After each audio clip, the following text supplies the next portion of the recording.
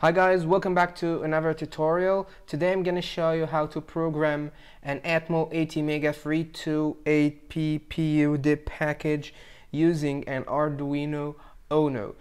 So please make sure to check out my previous video, build an Arduino on a breadboard, because we're going to continue after building the circuit in the same way.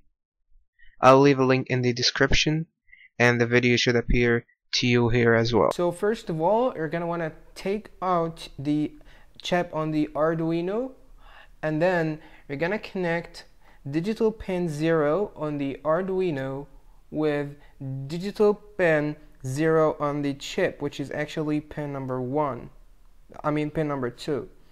And then you're going to connect digital pin 1 on the Arduino with digital pin 1, which is pin number 3 on the chip.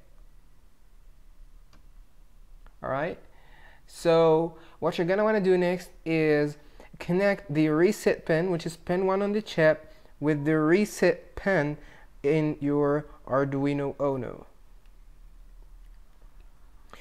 The last step is to connect the 5 volts to the 5 volts rail,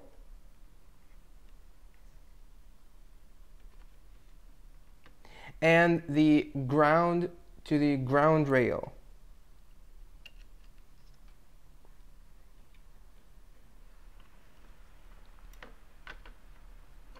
Okay, now let's hook up the Arduino to our computer.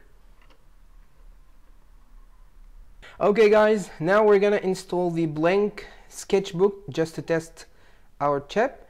So we're going to File, Examples, Basics, and choose the blank sketchbook. We're gonna go to the tools, make sure that the programmer's AVR ISP, and then go to the tools again. Make sure that we select the port of the Arduino, and the board is Arduino UNO, and then we're good to go.